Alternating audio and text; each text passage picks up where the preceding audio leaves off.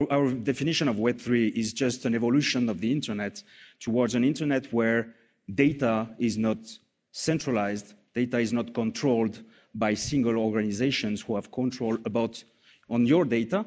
So Web3 is a way to distribute that data, so you have several copies of your data on the network, so your data cannot be censored.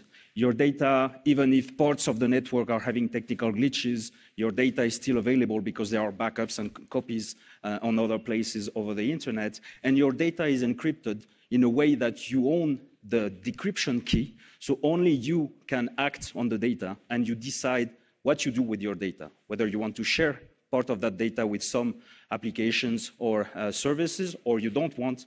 That's a guarantee that you have with Web3.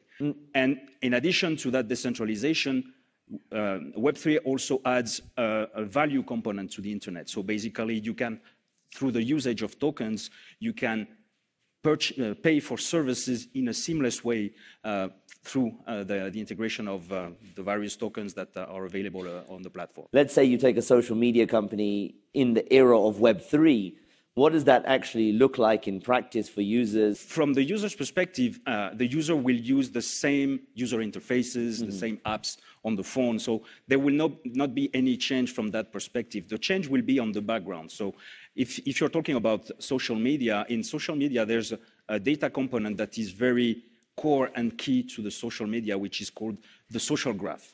Basically, that's the software architecture that describes all your interactions and the people you are connected with through the social network. And that's really the sensitive data that belongs to you. I know my friends, the message that I exchange with my friends, etc.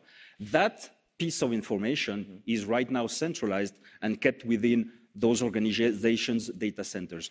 In the Web3 version of social network, that data will be distributed across different systems, so no one has a single control on your data, and you will be the only one being able to unlock in your application the access to that data and lock it after using it, so that no one else can take value out of your social graph and your interactions. Only you are in control of that.